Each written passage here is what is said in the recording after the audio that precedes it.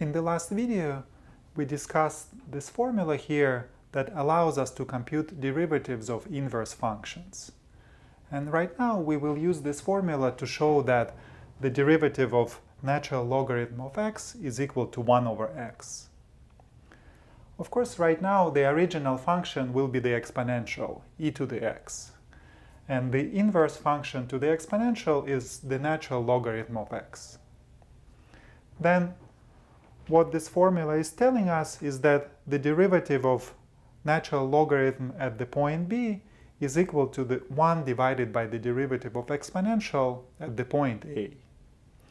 And of course we know that the derivative of e to the x is e to the x itself. So this will be equal to 1 divided by e at the point a. And of course e to the a is equal to b, so we can also rewrite this as 1 divided by b. So this shows that the derivative of natural logarithm at some point b is equal to 1 divided by b. Or in other words, the derivative of ln of x is equal to 1 over x.